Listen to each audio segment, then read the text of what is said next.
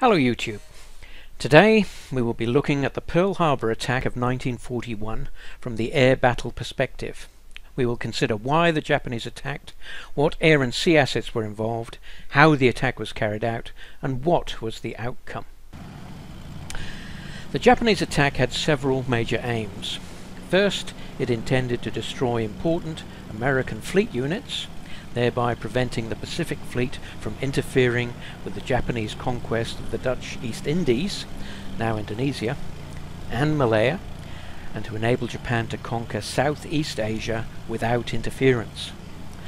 Second, it was hoped to buy time for Japan to consolidate its position and increase its naval strength before US shipbuilding, authorized by the 1940 Vinson-Walsh Act, erased any chance of victory. Third, to deliver a blow to America's ability to mobilize its forces in the Pacific. Battleships were chosen as the main targets, since they were the prestige ships of any navy at the time. Finally, it was hoped that the attack would undermine American morale, such that the US government would drop its demands contrary to Japanese interests, and would seek a compromise peace with Japan. Planning for the attack on Pearl Harbor had begun in very early 1941 by Admiral Isoroku Yamamoto. The attack was approved at an Imperial Conference in the fall. Simultaneously, over the year, pilots were trained and ships prepared for its execution. Authority for the attack was granted if a diplomatic result satisfactory to Japan was not reached. On November 26, 1941, a Japanese task force departed northern Japan en route to a position 230 miles northwest of Hawaii, intending to launch its 410 aircraft to attack Pearl Harbor, 360 for the two attack waves and 50 on defensive combat air patrol. The first wave was to be the primary attack force, while the second wave was to attack carriers as its first objective and cruisers as its second, with battleships as the third target. First wave dive bombers were to attack ground targets. Fighters were ordered to strafe and destroy as many parked aircraft as possible to ensure they did not get into the air to intercept the bombers, especially in the first wave. When the fighters' fuel got low, they were to refuel at the aircraft carriers and return to combat. Fighters were to serve cap duties where needed, especially over the US airfields. The Japanese fleet was comprised of 6 carriers, 2 battleships, 15 other ships, and 360 attack aircraft.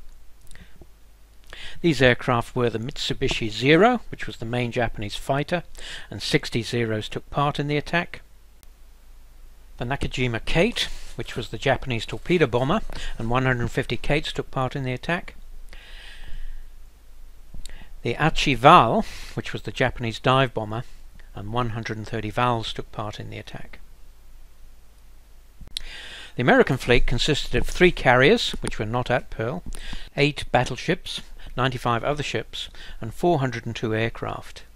The main American aircraft on Oahu were the Curtiss P-40 Warhawk, the main American pursuit fighter, the Curtiss P-36 Hawk, which was the immediate predecessor to the Warhawk. There were 40 Hawks on Oahu. Consolidated PBY Catalina, which was an American flying boat, and there were 70 PBYs on Oahu. In the centre is Wheeler Army Airfield, and on the north shore, Mokulia, Haliwa, and Kahuku. Attacking the US aircraft on Oahu was an essential component of the Japanese attack plan. If the Japanese were successful in destroying a large portion of the US airplanes, then they could proceed unhindered in the skies above Pearl Harbor. Plus, a counterattack against the Japanese attack force would be much more unlikely. Thus, a portion of the first wave of Japanese planes was ordered to target the airfields that surrounded Pearl Harbor. As the Japanese planes reached the airfields, they found many of the American fighter planes lined up along the airstrips, wingtip to wingtip, making easy targets. The Japanese strafed and bombed the planes, the hangars and other buildings located near the airfields, including dormitories and mess halls. By the time the US military personnel at the airfields realized what was happening, there was little they could do. The Japanese were extremely successful at destroying most of the US aircraft. A few individuals picked up guns and shot at the invading planes, and a handful of US fighter pilots were able to get their planes off the ground, only to find themselves vastly outnumbered in the air. Still, they were able to shoot down a few Japanese planes. The air portion of the attack began at 7:48 AM Hawaiian time, with the attack on Kaneohe. A total of 353 Japanese planes in 2 waves reached Oahu. Slow, vulnerable torpedo bombers led the first wave, exploiting the first moments of the surprise to attack the most important ship present, the battleships, while dive bombers attacked US air bases across Oahu, starting with Hickam Field, the largest, and Wheeler Field, the main US Army Air Force fighter base. The 171 planes in the second wave attacked the Army Air Force's Bellows Field near Kaneohe on the windward side of the island, and Ford Island in the centre. The only aerial opposition came from a handful of P-36 Hawks and P-40 Warhawks, and some SPD Dauntless dive bombers from the carrier Enterprise that were stationed at Evie. Naval Air Station Kaneohe was attacked some minutes prior to the attack on Pearl Harbor. Of the 36 Catalinas stationed there, 27 were destroyed and 6 others were damaged, along with 18 sailors who perished in the attack. The first Japanese aircraft destroyed in action were shot down at Kaneohe. Aviation Ordnanceman Chief Petty Officer John William Finn became one of the first Medal of Honor recipients of World War II for valor on that day. When the attack eventually arrived, Pearl Harbor was effectively unprepared. Anti-aircraft weapons were not manned, most ammunition was locked down, anti-submarine measures were not implemented, i.e. no torpedo nets in the harbour. Combat air patrols were not flying, and available scouting aircraft were not in the air at first light.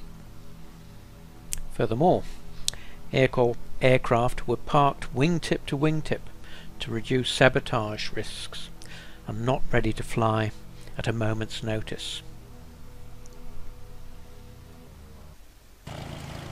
Japanese Vals and Zeros strafed the PBYs at Kaneohe, setting many on fire. By the time the second wave had passed, 33 PBYs had been destroyed or badly damaged. Japanese dive bombers attacked the PBYs on Ford Island, destroying 26 of the aircraft. The PBY Catalinas were flying boats with good range. Their primary role was scouting for submarines and enemy positions, with an additional role of search and rescue. However, it was difficult to get parts for these aircraft. Consequently, Admiral Kimmel was reluctant to use them for extensive patrol, because he calculated that once the war broke out, he would need those PBYs to patrol in advance of his fleet. As a result, very few of the PBYs were used for patrol before December 7th, and most of those that did patrol did so to the south of Oahu, in the direction of the nearest Japanese possessions. None of the PBYs were assigned to patrol to the north, the direction from which the Japanese fleet actually came. The Navy was basically left short-handed to do the patrolling. The Japanese aircraft attacking Wheeler concentrated primarily on the aircraft hangars and the major barracks area, right in the vicinity of the hangars. The Japanese fighters concentrated on the US aircraft, which were generally pretty close to the hangars. US aircraft were being strafed primarily by Japanese Zeros, which were armed with both armor-piercing and incendiary bullets. The incendiary bullets contained a phosphorus element, which would cause fires to start. Despite the lack of combat readiness at the air bases, 3 of the P-40 Warhawks took off from Bellows Field and were immediately shot down by Japanese fighters. Several P-36s were able to take off from Wheeler Field, gain altitude, and attack the Japanese planes. Once the signal had been given by Japanese Commander Fujita that complete surprise had been achieved, the Japanese fighters were no longer expecting airborne American warplanes. Japanese fighters dispersed and were shooting up aircraft on the ground. At this point, the American fighters who did get airborne had good success shooting down unsuspecting Japanese planes. Examples include Officers Welsh and Taylor. Flying P-40 Warhawks, George Welsh was credited with shooting down 4 Japanese planes on that day, and Kenneth Taylor was credited with 2 verified and 2 possible planes downed. At Haliwa, Welsh and Taylor jumped into their P-40s, which by that time had been fueled but not fully armed. They attracted Japanese fire immediately after taking off, facing off virtually alone against some 200 to 300 enemy aircraft. When they ran out of ammunition, they returned to Wheeler to reload. As senior officers ordered the pilots to stay on the ground, the second wave of Japanese raiders flew in, scattering the crowd. Pearl Harbor, so named because of the abundance of pearls once found within its protected waters, is the largest natural harbour in the state of Hawaii. The American Pacific Fleet was moved there from its previous base of San Diego in early 1941, and the largest battleships were moored alongside Ford Island on what was known as Battleship Row. When the first wave of Japanese planes descended on Pearl Harbor, the 8 a.m. muster and flag-raising ceremonies were well underway on most of the big battleships neatly lined up on the southeast side of Ford Island. With Zeros sweeping in from 3 directions, chaos erupted all around. As the first torpedo was striking the USS Utah on the northeast side of Ford Island, torpedo bombers were releasing their loads against the Navy's big battleships on Battleship Row. Almost immediately, the USS Oklahoma and USS West Virginia began taking serious hits. The battleships shook violently as torpedoes slammed into their hulls. Water rushed through the holes in their sides, and oil spread outward on the surface of the harbour. Bombs continued to fall, striking the other big ships moored beside the West Virginia and Oklahoma. The oil on the surface of the water ignited to send towering pillars of smoke into the blue morning skies. The Oklahoma never had a chance, as 3 torpedoes crashed through its sides in the first minutes of the attack.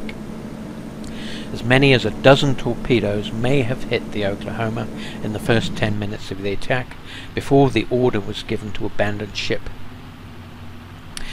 The USS Arizona was the largest battleship in the Pacific Fleet, and one bomb struck next to the bridge, penetrating the deck to explode amid 1.5 million pounds of gunpowder in the forward magazine.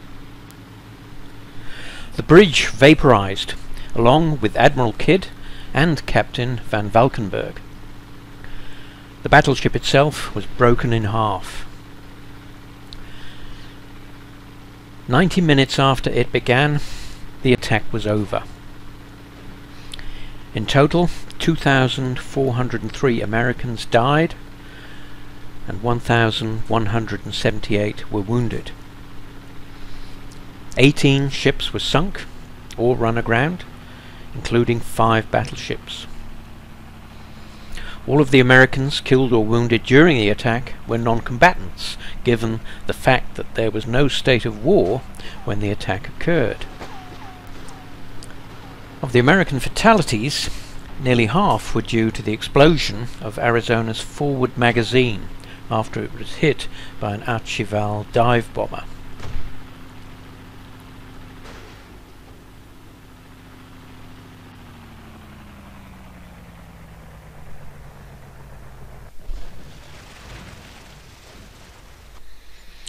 Although Japanese losses were significantly less than the Americans, the Japanese could not afford to lose experienced aircrew, as they could not replace them quickly. Thanks for watching. Hope you enjoyed it. If you're interested in how the video was made, these are the main tools.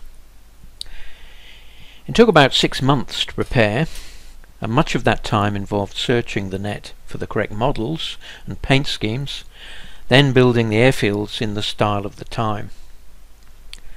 Ship and aircraft formations were constructed in FSX at war, and all video work was created in Camtasia Studio.